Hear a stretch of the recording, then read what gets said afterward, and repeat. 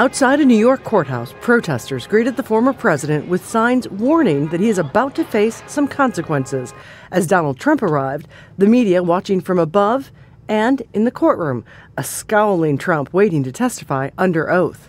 The New York Attorney General sued, saying the Trump Organization inflated the value of its real estate to get better bank loans, arguing that earned the company $100 million and exaggerated Trump's wealth by $2 billion. Before he takes the stand, I am certain that he will engage in name-calling and taunts and race baiting and call this a witch hunt. A prediction that came true just moments later. These are political operatives that I'm going to be dealing with right now. You have a racist attorney general who made some terrible statements.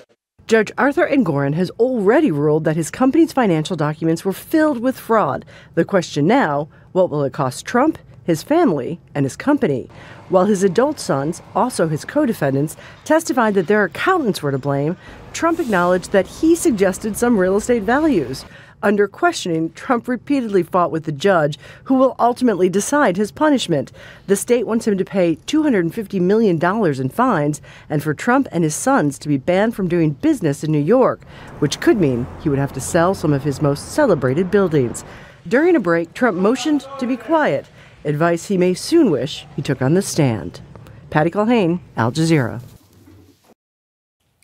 Make sure to subscribe to our channel to get the latest news from Al Jazeera.